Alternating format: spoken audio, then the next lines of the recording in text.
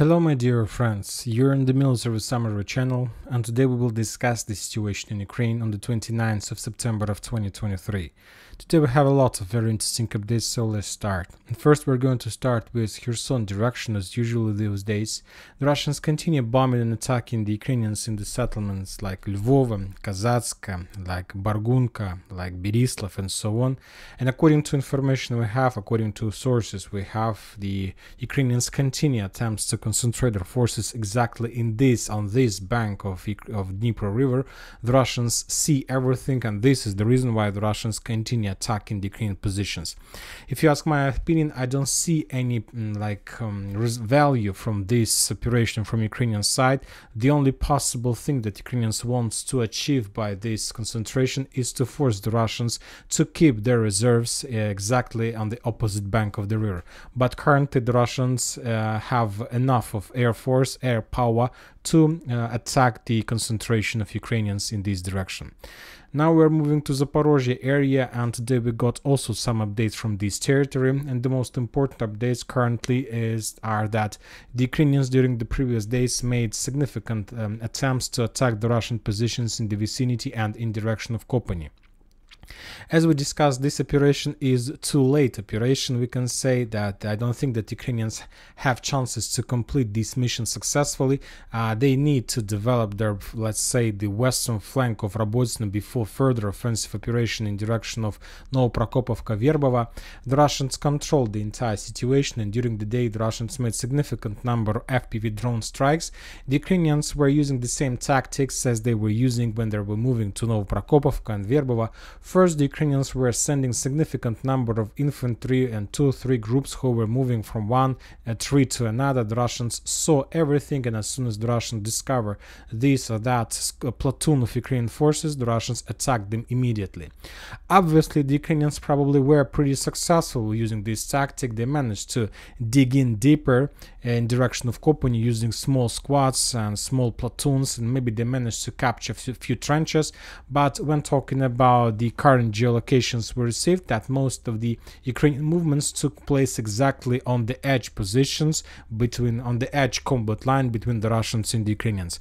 We haven't received nothing from, let's say, the territory that is colored by red color, which means that Ukrainians probably managed to maintain the growth zone to get as close as possible to the Russians, but they still haven't managed to cross this combat line in this direction. When talking about Verbova, the Ukrainians also used the same tactic as they used when attacking Robotyne and many other cities like in Urozhain, Staromayorsk. And you know that, yes, it's very important to notice that the Ukrainians, when talking about Verbova, tried to use the same tactics as the Ukrainians were using in Vremivka tactical bridgehead. As soon as they got very close to the city, the Ukrainians started attacking and bombing the Verbova using FPV drones. They managed to concentrate a lot of FPV platoons, FPV operators in this direction. Currently they try to establish complete fire control, FPV control over the main supply roads, over the main positions of the Russians, and the only thing the Ukrainians try to do is to attack every single second at this or that Russian position.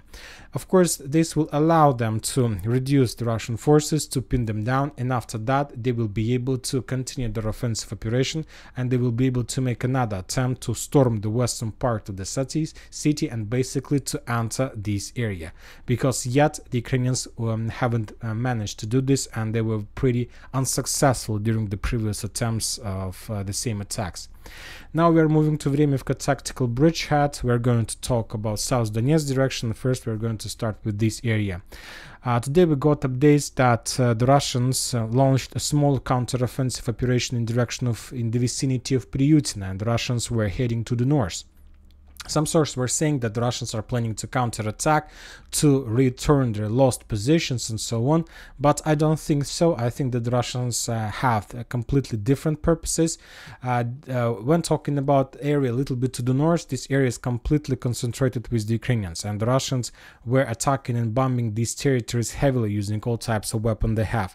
And the thing is that the Russians probably expect the Ukrainian offensive operation in the direction of Priutina, and and the Russians also used the same tactics as they were using during the previous battles for different settlements and towns. And the main purpose of this tactics is, as soon as the Russians find out that Ukrainians are going to attack, usually the Russians try to maintain the gray zone and to get as close as possible to the Ukrainian position. So basically the Russians just maintain the gray zone, and the main purpose of these tactics is to be ready much earlier in comparison with regular attack against the Russian position. So that's it, nothing more. So I expect that within the next few days the Ukrainians will try to attack Priutina, and they will try to capture the city from many directions. So we'll see whether my projections are going to come true.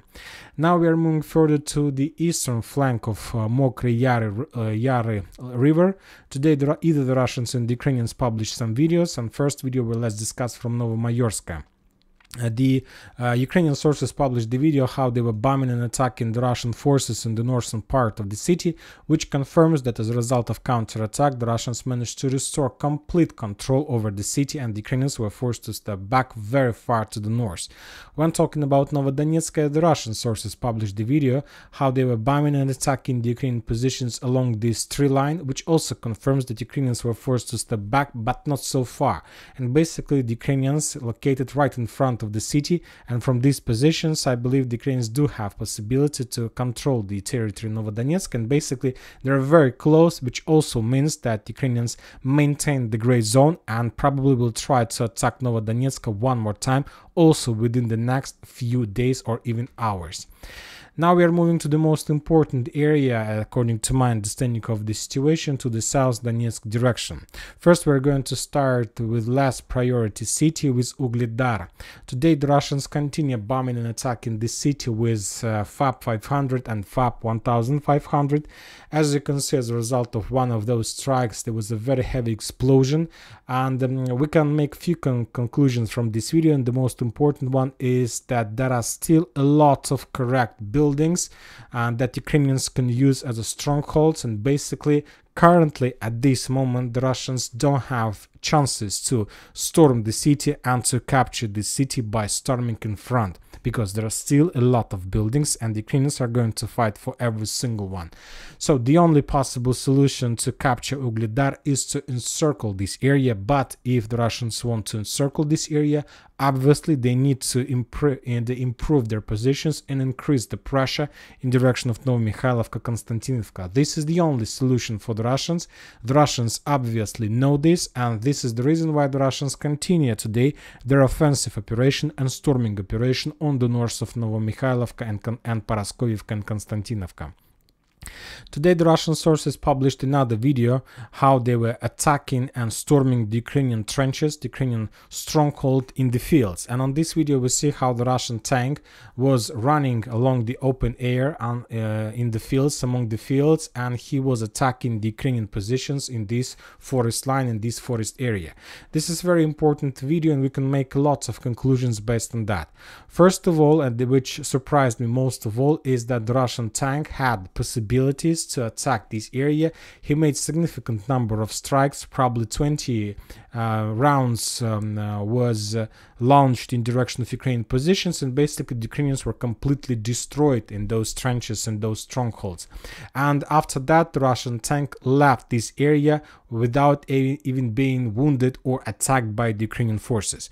What does it mean? First of all, that means that Ukrainian forces that located in this forest line are encircled and they can't evacuate from this territory, and also they don't have possibilities to send some reserves and reinforcements in this direction. The second important conclusion that we can make is that the Russian tank was moving in this area, and he was making this number 8, this sign of 8 like very long time, and I expected, if the Ukrainians had everything fine in this direction, I expected that from this defense line the Ukrainians would attack this tank with anti-tank missiles. But for some reason the Ukrainians didn't attack the Russians, so that means that either the Ukrainians don't control this territory and this area is in the gray zone, and the second reason is that the Ukrainians didn't have possibilities, they didn't have ammo or maybe anti-tank weapons. So that's what they were just sitting in the trenches and the tree lines and watching how the Russian tank were attacking the Ukrainian positions. I'll remind you that just yesterday we discussed another video in the same direction, how the Russians were demining this area, and after the finished demining process, they sent kamikaze tank, and that kamikaze tank made a very heavy explosion, and as a result of that explosion, probably some mine fields were cleared or something like this. And this event took place a little bit to the south, so this is the reason I took a decision to change this map, and currently all these fields is in the gray zone, and I expect that within a day or two, or within hours, or maybe the Russians have already established control over these three lines, and they will continue pressure to the south in direction of Novomikhailivka. While the Russian tank were making number 8 among these fields, the Russian air forces and artillery forces were bombing and attacking Novomikhailivka, trying to pin down the Ukrainian forces there and not to allow the Ukrainians to send reinforcements, reserves, and probably anti-tank weapon to the north with one purpose: to slow down and stop the Russians. So we see almost absent of any resistance from the Ukrainian side in this direction. This is one conclusion that we can make. And the second one is that the Russians are very, very careful in this direction. They're moving very slow. They're using a very small amount of forces to attack. And basically we see that some character of Russian attack, and this is something new that we haven't seen when talking about Russian tactics, something new that we haven't seen on any other front line. Very slow, very accurate, step by step, very professional, demanding process, kamikaze attack, tank attack. Then, and probably after all these things, the Russians will launch a very powerful attack with troopers, with storm squads, and the main purpose of the next phase of attack is to get another defense belt that located right in front of Novomikhailivka. And then from this direction, of course, there were going to be no chances for the Ukrainians in Novomikhailivka to hold these positions for a very long time. Furthermore, during all those attacks and all those attempts to storm the city, the Russians were bombing and attacking the Ukrainian positions in Kurakhova. This is a very important area. The Ukrainians used this territory, Kurakhova, the city, as the main logistic hub, as the main command center hub, as the main concentration of forces. So this is the heart of South Donetsk operation. A lot of front lines. Zaporozhye is the heart of Zaporozhye is Orekhov from Ukrainian side. Vremivka tactical bridgehead is Veselaya Novoselovka. South Donetsk, the heart of this operation is Kurakhova. Donetsk direction, the heart of this operation is Avdiivka and Konstantinovka. Liman direction is Liman and Siversk, and many most important cities. So, and the Russians continue bombing this area, and this is not the first attack during September. Since the beginning of this September, the Russians made a lot of strikes in this area. A few days ago, on the 22nd of September, the Russians reported that they destroyed command center or probably local headquarters in this area, and as a result of that attack, up to 40 officers were killed, and there was one head of headquarters killed and one deputy commander in this area as well. Furthermore, I'll remind you that just a few days ago the Russians managed to discover the Ukrainian positions in Stepanivka.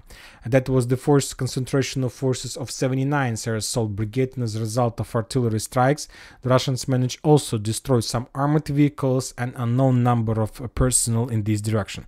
So the Russians are over-concentrated. This is the primary sector, primary direction for the Russians, and I expect even bigger intensifying of action in direction of Novoselovka and Kurakhova.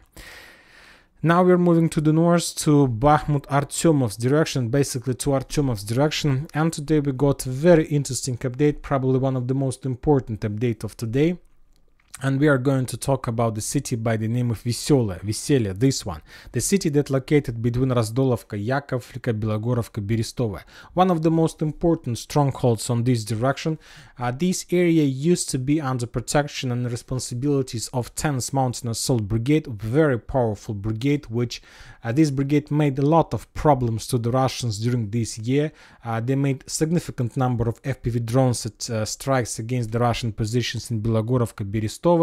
And today some Russian sources reported that, not Russian sources, let's say pro-Russian or pro-Wagner, I believe you know this source, Remy Lind, he He